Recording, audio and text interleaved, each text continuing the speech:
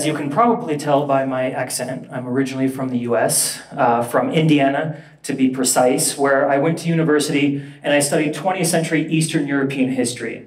So I think you can all see that I'm clearly qualified to be standing in front of all of you today talking about water issues here in central Mexico. Now, I come from a family that's always focused on service to others. And when I was trying to figure out what that means, I remember the words of my grandfather who said, "Look, marching in the streets in protest is fine, it's important. But if you're not doing something to try to improve the lives of real people every day, then you're missing the point." So since I was 17 years old or so, I've been living and working on and off in various parts of Latin America, trying to figure out the point for me. And before I ultimately landed here in Mexico a little over a decade ago. Now, it was back in 2009, I was working on a sustainable construction project with my father in Chiapas, Mexico's southernmost state. And I was traveling between the US and Mexico quite frequently, really disconnected from the context and the culture of everything that was going on. Now, because of this, the project ultimately didn't take off. And we only later realized that we were coming to these communities with a solution to a problem that they didn't identify with as a problem. Now, about a year later, I found myself here in San Miguel with a bunch of other people who were doing similar development-based projects around the world and were just as disillusioned with their impact. So we decided to start looking for a better way to do this work. And we realized that so much of our failures were due to disconnection. We needed to create a much stronger bond between the technologies we were developing and the people in the communities we were seeking to impact, a marriage between technology and humanity.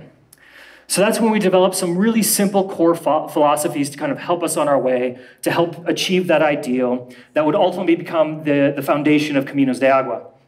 Now, the first is quite simple. We decided that we simply have to live where we work.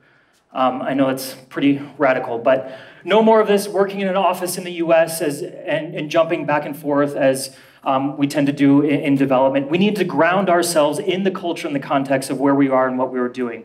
And that's when I decided to move to Mexico permanently.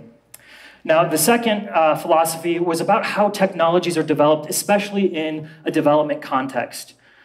We noticed this tendency to develop technologies for poor people. Technologies that none of us here use, right? But that are good enough for those who are less well off. This is another form of disconnect. So we developed what we call our skin in the game philosophy, deciding to develop low-cost technologies, but that are independently verified and certified, ones that we use ourselves in our own houses with our own families. Now, the third philosophy is that we decided after our experiences that we're not going to enter vulnerable communities directly anymore. Instead, we're going to link up with grassroots organizations, community leaders, community organizations. We're not going to define the problems ourselves. Instead, we listen. And when we started doing that here in this region, the answer to the problem we always heard was water. There's not enough of it, and the water we do have is contaminated with things that we don't fully understand. And because of that, Caminos de Agua exists today with our mission to improve human health and community well-being through adequate and affordable access to clean water. But what does that mean? What is clean water? You know, when we think of clean water, I think we tend to think of water that's free of these guys, right? Pathogens, the little monsters that live in the water and they cause diarrhea, vomiting, dehydration, and even death, especially in children. Now, this is obviously incredibly important. But today, we no longer have the luxury to only worry about pathogens in our drinking water. We now live in a new reality where emerging chemicals are contaminating water supplies around the globe. Synthetic chemicals like pesticides, industrial runoff.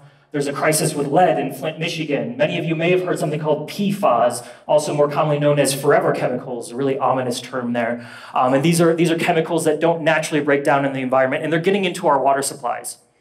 And there are also even some other chemicals that naturally exist deep in the groundwater, in our aquifers, beneath our feet. For example, here in our region, in the northern part of Guanajuato, we've been overexploiting our groundwater, which is our primary water source, for decades. Now, this has caused our water table to drop precipitously, about 2 to 3 meters per year. This is some of the most overexploited groundwater in the entire world. Now, that obviously has to force us to drill our wells deeper and deeper, and we're starting to extract fossil water. This is water that's increasingly contaminated with naturally occurring arsenic and fluoride here in our region. So essentially, the deeper we go into our groundwater, the more concentrated these contaminants are becoming. Now, we have registered arsenic levels upwards of 23 times above the World Health Organization limits, and exposure to these contaminants causes irreversible impacts on health. For instance, fluoride, which we need a certain amount of fluoride, it's necessary for human health, but in the concentrations we see, it impacts teeth, bones, and even cognitive development and learning disabilities in children. Now, the first most visible sign of fluoride toxicity is the permanent staining of teeth called dental fluorosis, which marks a child for life. Arsenic is even worse.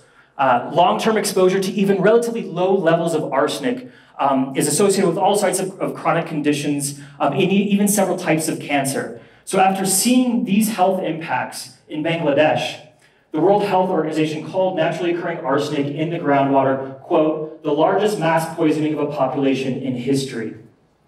Now, the main culprit here in our region, at least, is industrial agriculture, which uses 85% or more of our groundwater. Now, much of this is for export to the US and other foreign markets. So essentially, the unsustainable amount of water used to get broccoli on our kitchen tables is causing irreparable damage on the water quality and quantity, as well as the public health of hundreds of thousands of people here in our region. And here in Guanajuato is a microcosm of these incredibly serious water challenges we're facing today here in Mexico and well beyond across the globe. We estimate about 21 million people and 300 million people globally are exposed to alarming levels of arsenic and fluoride in their water. And these are just two examples of this new class of chemical contaminants that are disproportionately impacting low-income rural communities around the world. Now, the common accessible treatment options we have, like boiling water, simple water filtration, even more technical options like ultraviolet light and carbon, none of these things can remove arsenic and fluoride and many other chemical contaminants from the water. This is the challenge that we face. So the first program we ever started here in Caminos de Agua back in 2011 was our water quality monitoring program. We partnered with universities, grassroots organizations, and to date we've tested well over 600 sites here in our region, but we've also partnered nationally to make thousands of water quality data points publicly available around the country. Now, an important part of this work is going back to the communities and informing them of their water quality, and also some other information on what they can do. So a very brief story on this. Back about a decade ago, when I was still much more in the field than I am today, we were in a community with some of the highest levels of water contamination we had ever registered. Now, we had just been there a year prior to inform them of this bad news, and we were just coming back to do some follow-up studies. And I was kind of casually talking to some of the families while the technical people were doing what they did. And I remember this young girl there. She was a young adolescent girl, about 11 or 12 years old, and she had severe dental fluorosis already. Her teeth were completely brown to black. And I was actually talking to her mother. And her mother was saying how difficult it is for her daughter in school because of her teeth. And she continued talking, and then she said something like, and you know, I hardly ever bathe anymore. And I try to make sure my daughter only does so once a week or so, but you know, that's really hard again because of school. And she continued talking, and I kind of just stopped listening because in that moment, it had hit me so hard. We had generated such a fear of water in these families that they were afraid to even touch it, which is honestly a pretty logical response, right? Except for the fact that we had forgotten to tell them, I had forgotten to tell them, that arsenic and fluoride are not absorbed through the skin. The risk is in consuming it. So the impacts of our actions, and in this case, our inactions, can reverberate deeply. This is the kind of thing that can happen when the technical or the academic is divorced from the humanity. Now, we have a responsibility to do better. And I'd like to think from there we learned.